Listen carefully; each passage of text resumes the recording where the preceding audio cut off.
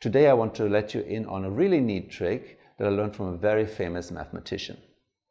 How to subtract infinity from infinity to get exactly pi. So for that I'll return to this blackboard here that I found in The Simpsons and I discussed in this video up there. And particularly that infinite series down there at the bottom. Okay, so it's 1 minus 1/2 plus 1/3 minus 1/4 plus 1/5 all the way to infinity. An infinite series with sum log 2. So that's about 0.69. What I want to do here is something that somebody discovered about 150 years ago. So just see what I do. It's a bit of a paradox. So what I do is I take a bit more of this, and I really need the whole board. So we'll take out every fourth term, and then what's left over has odd denominator and even denominator terms. So let's separate those out too. Now we're going to work our way in from the left. Take those two guys and put them down there. Take those two guys, put them down in the gap. Take those two guys and put them down in the next gap. And you keep on going like this. And obviously when you do this, you use up all the terms that were there in the beginning and just rearrange them here and re-bracket them a little bit. Now we're going to work our way through the brackets. So first one here, 1 minus 1/2 is 1/2. 1/3 minus 1/6 is 1/6. And so on, right? So you can see how this works. It's a nice pattern here. That's what happens. So we've just rearranged the terms and we re-bracketed them a little bit. And that should not change anything about the sum of this thing, right? So if you compare what we've got now to what we started with, well, the bit that we started with is what? Log 2. But now we can compare term by term. So 1/2 of 1 is 1/2.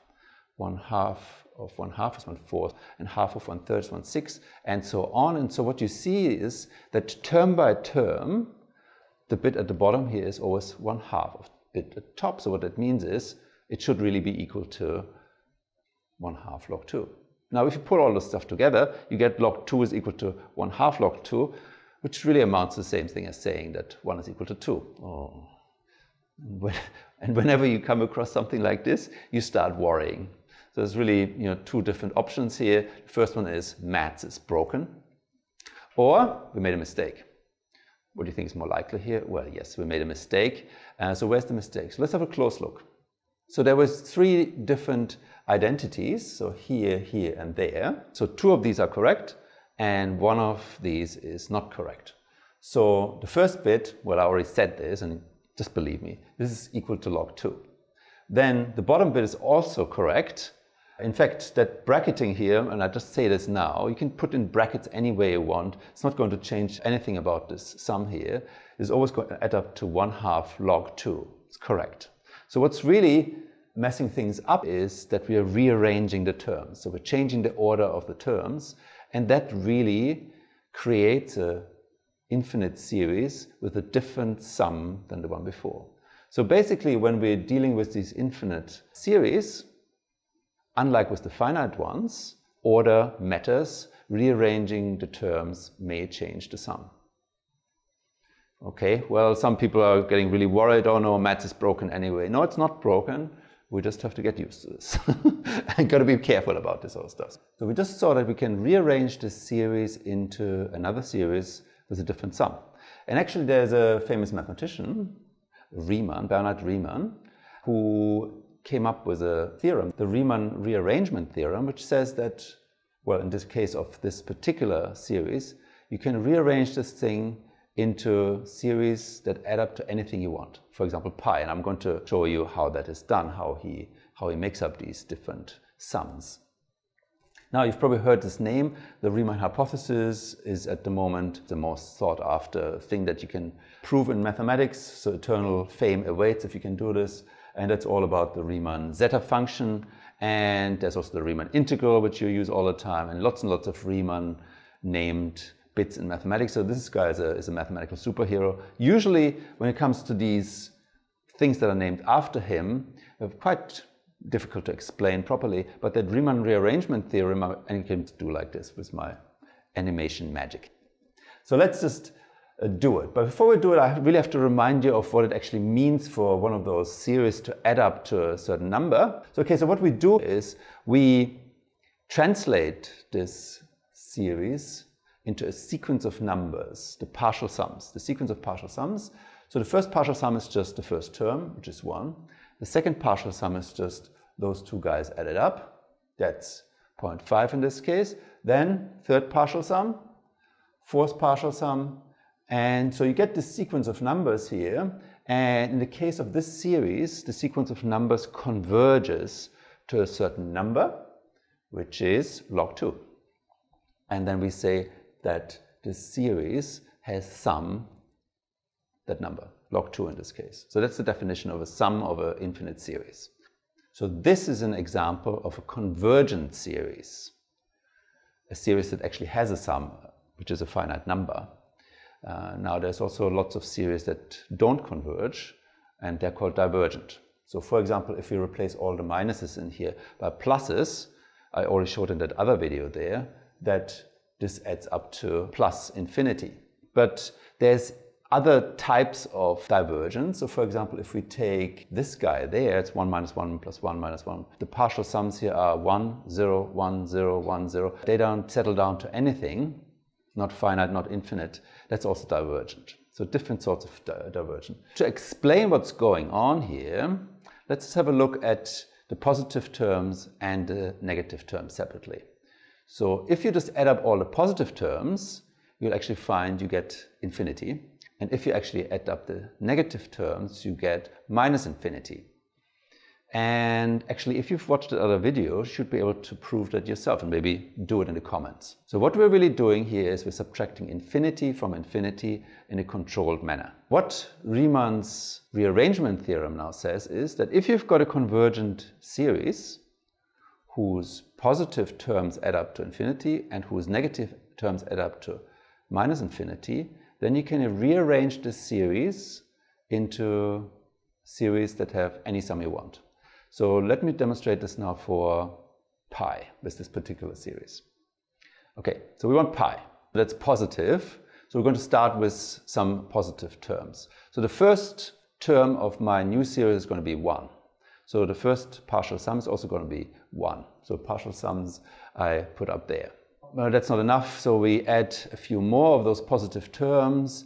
Let's get close to pi. Now you actually have to add quite a few of them to get close to pi. We're still just under here, so let's add one more. That gets us just over. This string of terms we choose as the beginning bit of our new series. So we're just over. Now we're going to use some negative terms to get just under.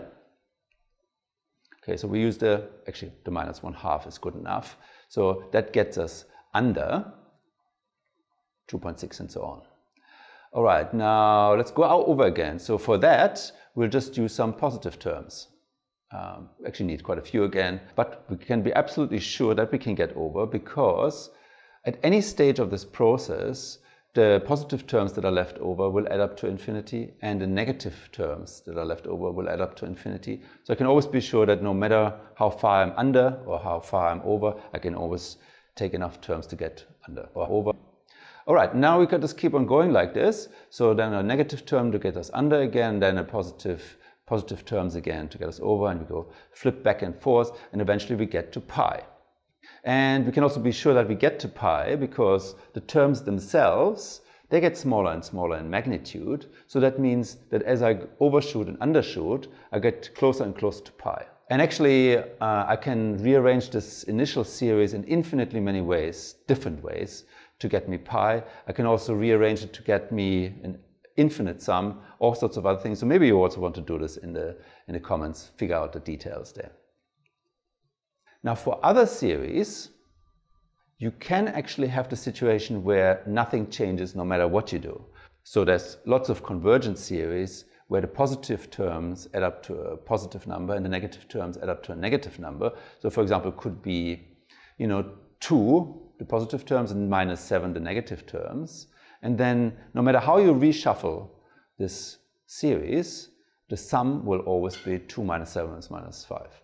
Okay, now there's something else that we're actually doing here. We're actually bracketing, right? So we're bracketing. So we can bracket like this, or we can bracket like that, or maybe we don't do any brackets whatsoever. And actually, as long as we're dealing with infinite series that converge, either this type or of that type, doesn't matter what, you can put in brackets any way you want and the sum won't change. So I mean that's a bit reassuring. So basically commutativity is broken, but associativity, at least for convergent series, doesn't get mucked up. That's quite nice.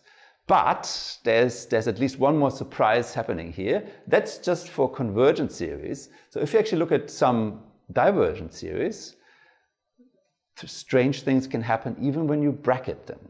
So for example, this guy here, the 1 minus 1 plus 1 minus 1 divergence series, if you just bracket it right, you'll actually get a convergent series with a certain sum. And actually you can bracket this in many, many different ways and get different sums out. And maybe that's also a puzzle for you to sort out. How can you re-bracket this thing to get different sums out? Well, there's really amazing things to be discovered yet.